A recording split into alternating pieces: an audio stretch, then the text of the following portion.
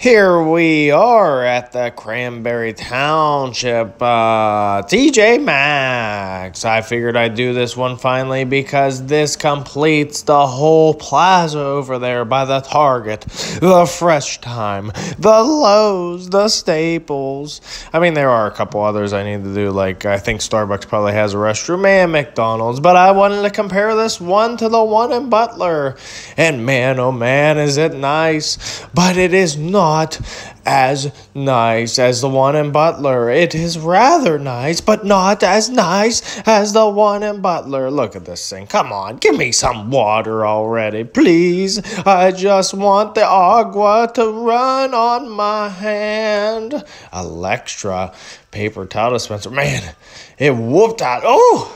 Look how fast it's coming on. A little bit of a rusty vent there. I do like the way TJ Maxx is. Start with the tile on the floor and they run it up the walls so they can literally mop the walls. And I bet that's what they do, is mop the walls. I wouldn't doubt it. I have never ever bought anything from a TJ Maxx, but it is a nice store and I understand why people shop here. I'm out of breath already. This one's too long. No such thing as a too long public restroom review. The more we watch, the more we enjoy.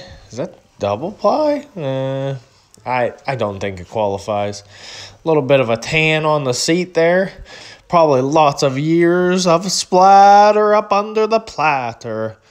We like the splatter up under the platter because you go and eat and then you visit a place like this and the toilet paper doesn't go in the commode and then it falls in the commode and it decently flushes. It looks like it would take about 53 sheets to clog that bad boy. I see you. I see what you're doing over there. I hope you don't have performance anxiety. Let's see how this door shuts. This was one of the best things I ever started doing, too.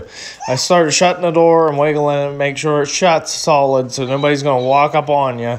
Baby changing station in the stall! Baby changing station in the stall! Baby changing station is in the stall! We're so excited about that. And it has a strap. I've seen the straps broken off. It's like, really? Did somebody have a Hulk baby and they broke off the strap? What? A skid mark up. What? Somebody wiping themselves on the edge of the porcelain? So we will give this toilet restroom at the TJ Maxx in Cranberry Township an 8 out of 10 turtle sandboxes. Did you have a turtle sandbox when you were a little child? Let me know in the comments below. I love you all, and I'll see you next time. Thanks for watching. Please like and subscribe.